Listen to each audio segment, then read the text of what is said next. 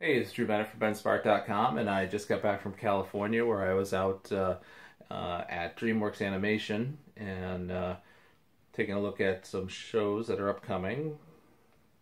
Anyway, can't say much more about that for another month. But when I got home, there was a couple boxes waiting for me, and one thing. Uh, Way back when I did a video about some of the things that were coming out for Captain America Civil War. Well, one of them was from Kellogg's, and it's this 3D viewer. So it's a VR viewer, and you put your cell phone in there, sort of like Google Cardboard. It would have been awesome if it was Google Cardboard. It probably would have been a much nicer one, but you kind of have to put this thing together. It's fairly cheap. I haven't actually put a phone in there yet, but I do have. There's an app for Civil War VR, and the Kellogg Civil War VR.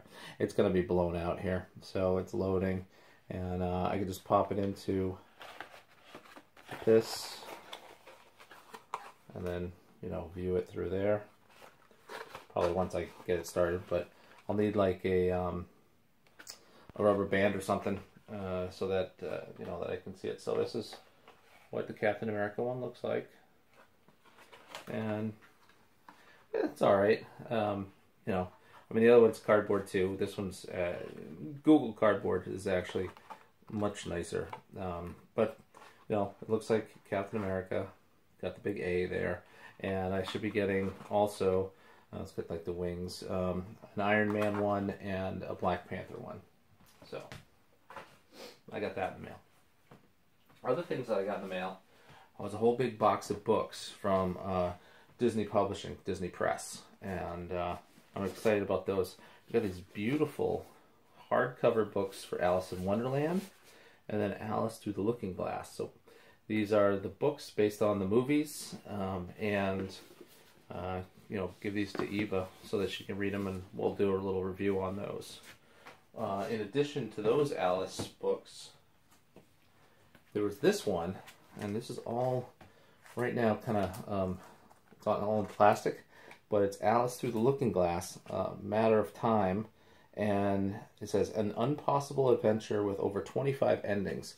So what I'm thinking, this is probably kind of like a you choose which way you're going. There used to be books like that. They used to be called Choose Your Own Adventure. So I'm thinking that it says that you may have to flip the book around. You can choose who you are, either Alice the Mad Hatter, the Red Queen, or the White Queen. And so that might be interesting. I think she'll get a kick out of that. It's funny. I got home and Eva had book fair today, and she was so excited with all the books that she got. So I love that she loves to read, and she's my little reader. Now, it might be a little too old for this, but it is so beautiful. This Alice in Wonderland book. Just these beautiful children's book here with the beautiful art. So I don't know if we'll hang on to this, or maybe we'll go through and I'll do a book review of it, and after that maybe to my niece, or maybe I don't know, maybe even want to keep it for later. So another thing that came in the mail was this thing, Treasure's Adventure. It's a storybook, collectible toy, and puzzle.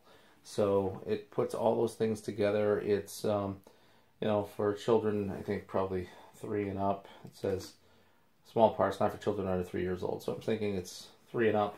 And it's just these Disney Palace pets. So this little Palace pet, and it looks like is the inside you have a punch-out boat to set sail for adventure, because Treasure is the cat for of Ariel's. So that. And I got more of like a young adult book called Once Upon a Dream, A Twisted Tale, and it was What If Sleeping Beauty Never Woke Up? So that's an interesting one. And then this one is an advanced proof copy of Tales from the Haunted Mansion. So that the cover will probably not be the cover it'll end up with, but I think this one's coming out, oh, let's see, July. So I'm going to have to do a little review on that, do some reading. This one's out on sale. It started on sale on April 5th. So, you know, that one's there. And I think all the other ones are out. So you could pick them up if you were interested. So it's kind of late. I spent a lot of time on the plane watching shows and stuff like that. So I watched the Agents of S.H.I.E.L.D. and you know, I really enjoyed that, and The Flash.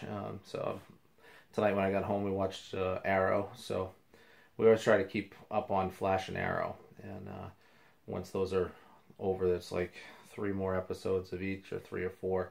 Once those are over, and also Agents of S.H.I.E.L.D. So once those are all over, then we can kind of get to some of the other things in the DVR.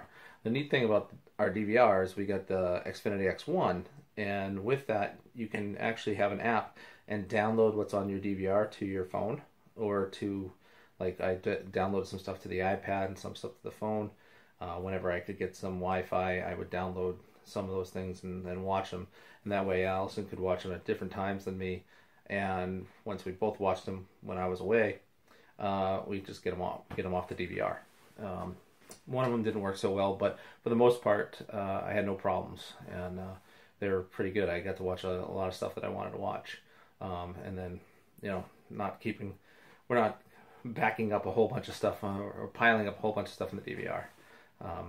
I love TV shows. So, anyway, this is Drew Bennett from benspark.com.